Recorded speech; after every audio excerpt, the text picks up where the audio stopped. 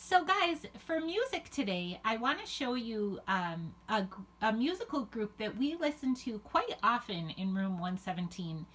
This group is called Stomp, and they're a group of musicians who use normal, everyday things to create really, really cool music.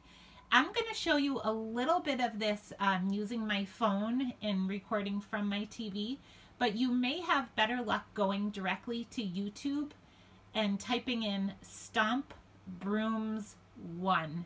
Um, the video will be much clearer, but I'm going to show you a little bit of this just so you guys can get an idea. All right, here we go.